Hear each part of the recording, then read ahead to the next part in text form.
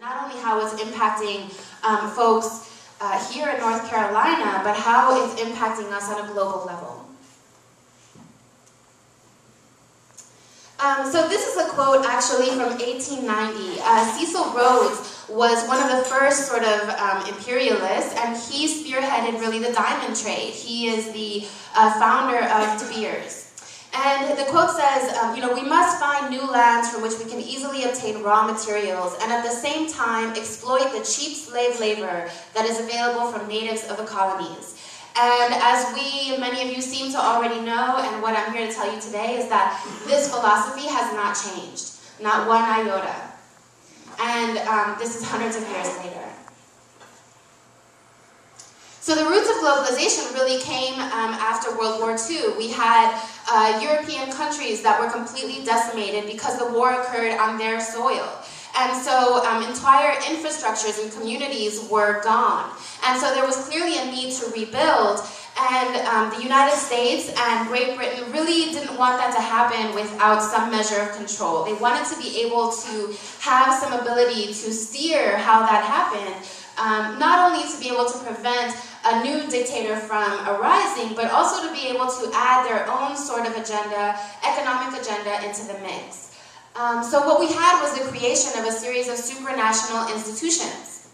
The first being the United Nations, which was supposed to be the diplomatic arm of these new sort of world order kind of organizations. And then, of course, you have the International Monetary Fund. The International Monetary Fund's job was to make sure that we were able to control currencies, to avoid any big economic crashes. But in effect, what happened was that the IMF was able to push the dollar as being the almighty dollar as we know it now. And so the IMF also created situations where, and we'll look at this further in a few slides, but they were able now to control the foreign exchange rates of other countries. Then you have the World Bank. Right, the World Bank's branch of the IMF that's able to give out loans to countries at interest rates that make it so that countries are virtually unable to ever pay off those loans. The first trade agreement came out of the creation of these supranational institutions with the World Trade Organization. And the first trade agreement was a general agreement on trades and tariffs. And what's interesting about this is that there were certain countries that had domination in these supranational institutions. You have yet to see a face of color in any of these pictures. And so how does it work? The World Bank loans money to a country in crisis, an economic crisis. That country becomes unable to keep up with the interest rates that are required of them to be able to pay off those loans, and they go into default.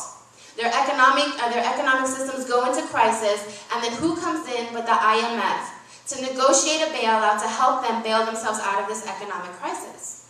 So the IMF comes in, they negotiate this plan, and then they require countries to sign what's called a structural adjustment plan.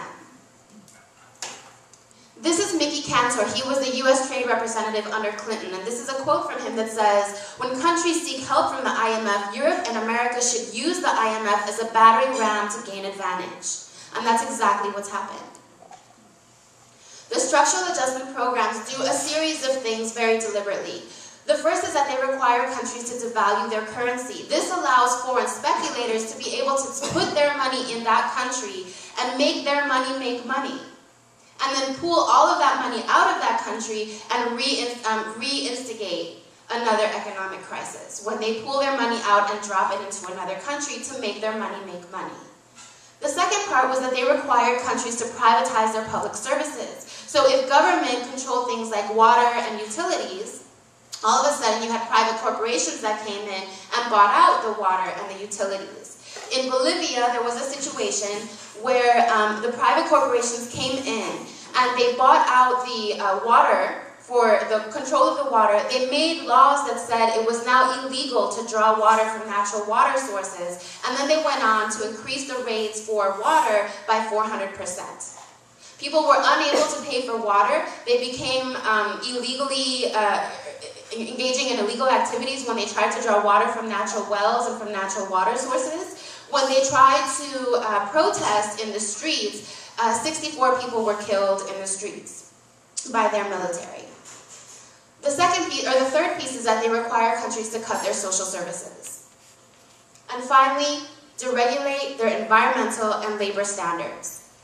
In other words, if you look at a U.S. corporation that has trouble or does not want to keep up with Environmental Protection Agency and the types of costs that it requires to be able to clean water, to filter toxic fumes that are being emitted from the smokestacks, all they have to do is travel down to Mexico, build a safe factory, and they don't have to do any of that.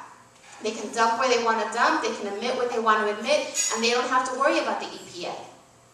Labor standards, we have an entire movement that was born in this country to try to advance worker rights, get things like workers' compensation, safe work environments, time and a half, the work week, all of these things that were advanced by people's movements in this country, and corporations have completely undercut that by being able to take their industries into these other countries. So essentially, the IMF says to these countries that are in economic crisis, we know how to help you.